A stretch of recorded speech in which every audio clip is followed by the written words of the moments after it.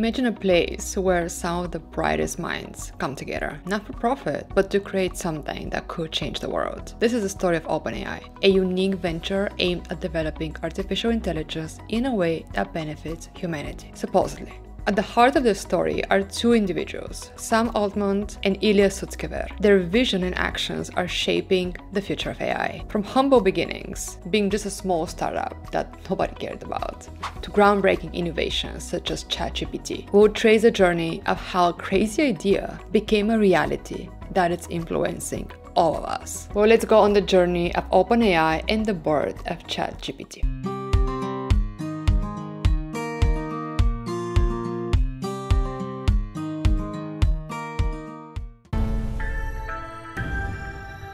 Sam Altman, born in Chicago, always had an inclination towards the technical world. He was more interested in the inner workings of gadgets than playing outside, for example. His curiosity led him to dig deeper into the realms of technology, which in turn opened the gates to the fascinating world of programming and artificial intelligence. Sam graduated Stanford and co-founded a startup named Looped, a location-based social network company, which was eventually acquired by Green Dot Corporation. This successful exit, along with his investments, is how he generated his initial wealth. Obviously, the entrepreneurial spirit didn't end there. In 2015, he founded OpenAI, a small tech startup in the heart of San Francisco, the Silicon Valley. And the list with the initial board members is actually quite long. We have Ilya Sutskever, Greg Brockman, along many other people, and of course, Elon Musk. The mission of the company has never been to develop AI, it has been to develop AGI, Artificial General Intelligence. And more specifically, the goal was to make the AGI available to everybody and not just to a few. Therefore, OpenAI has been set up as a non-profit organization, yet AI development is costly. So it is fair to say that if it wasn't for Elon Musk to fund the company from the very beginning, we probably wouldn't have had ChatGPT today. You were one of the big contributors early on.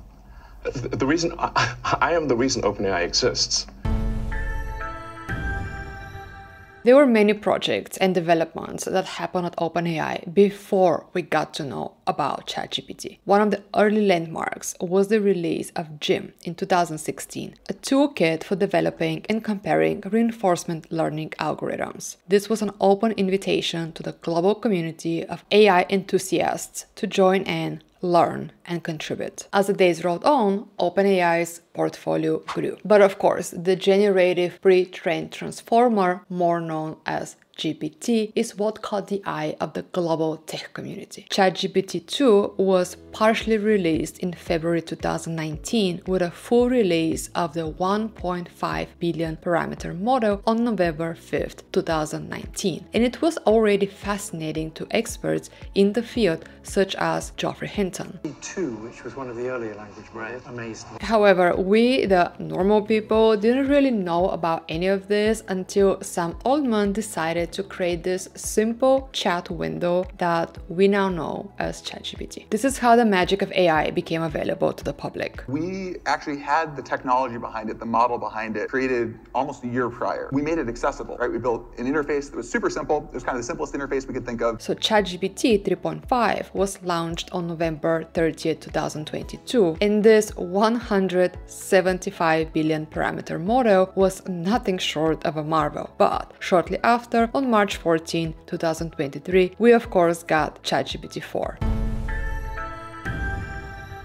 Ilya Sutskever, a name associated with deep learning and innovative thinking, is one of the maestros who has orchestrated the development of ChatGPT. Born in Nizhny Novgorod, Russia, he immigrated to Israel at age 5 with his family. He learned to code when he was 6 years old. Of course he did. And then when he was 16, the family moved to Canada. His academic journey led him to the University of Toronto, where he pursued a PhD in machine learning and computer science under the guidance of not just anybody, but the renowned professor Geoffrey Hinton himself. also known as the godfather of deep learning. During this time, he made notable contributions to the field, co-authoring seminal papers that would lay the foundations for the future of deep learning. He's also the co-inventor of AlexNet, which is a convolutional neural network. In 2013, Ilya joined Google as part of Google Brain team. His work there further pushed the boundaries of what machines could learn and comprehend. Specifically, this is when he created the sequence-to-sequence learning algorithm. He has also worked on TensorFlow. Overall achievement after achievement, but yeah, there's a but.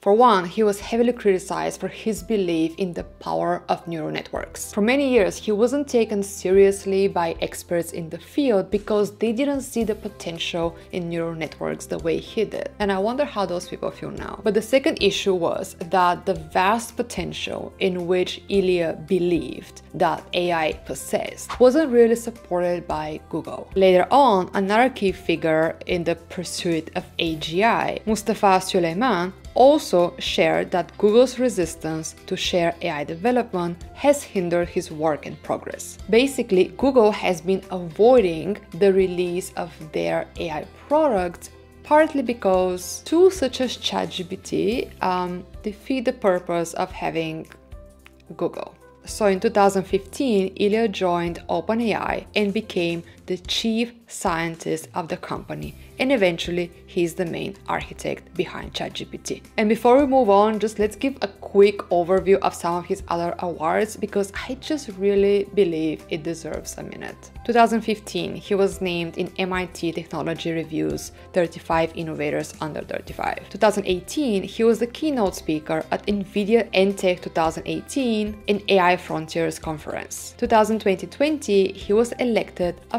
Fellow of the Royal Society. As we said at the beginning, OpenAI has been a non-profit organization from day one, yet a very expensive startup. They also aimed at collaboration and bringing brilliant minds on board, but those brilliant minds also cost money. So collaboration wasn't just a good idea, it was a necessity.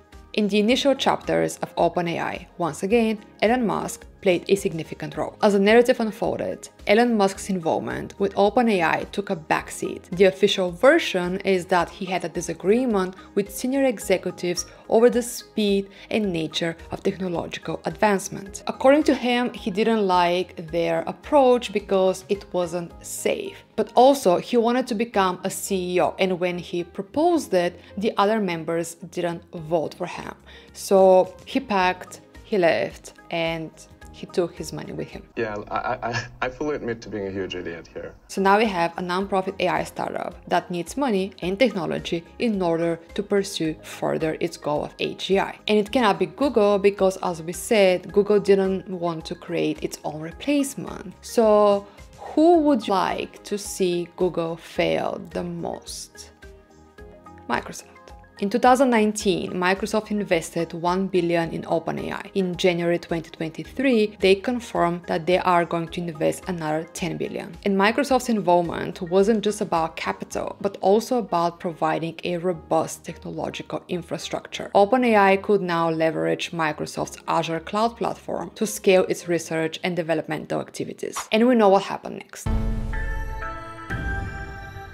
Now it's more than obvious that the goal is AGI. But they're not alone. There's another key figure, the main rival to OpenAI and Sam Altman, and this is Mustafa Suleyman, the founder of DeepMind. His goal is also AGI and he's very vocal about it. So let me know in the comments if you'd like me to make such a video about him and his part in the race to AGI. One way how OpenAI made their goal crystal clear is by quietly changing their values on their website. We used to see things such as thoughtful, unpretentious, impact-driven, and etc. Very nice, very sweet. But now we simply have this. It's AGI focus, and even more specifically, anything that doesn't help with that, it's out of scope. Another difference now is that OpenAI is everything else but open? And actually, I was looking for an answer to this, and one thing I found was this conference where Ilya Sutskever gave a very unsatisfying answer, in my opinion. Could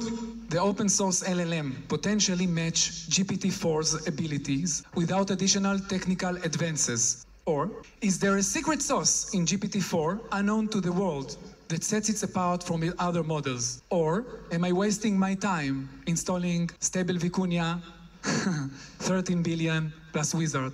Am I wasting my time? Tell me. There is a secret source that will never be rediscovered. What I will say, or whether GPT-4 will ever be reproduced by open source models. Perhaps one day it will be. But when it will be, there will be a much more powerful model in the companies. But he did give a more specific answer in a recent interview. Right now, it is indeed the competitive phase, but I claim that as the capabilities of these models keep increasing, there will come a day where it will be the safety consideration that will be the obvious and immediate driver to not open source these models. What do you think about all this? Do you think the reason for not having open source from OpenAI is because of safety, competition, something else? Also, some people say that AGI has been cancelled because some high-level stakeholders are not excited about having AGI. Yet other people say that we can expect AGI as soon as 2025. What do you think? Let me know in the comments. Thank you for watching, and I'm gonna see you next time. Bye.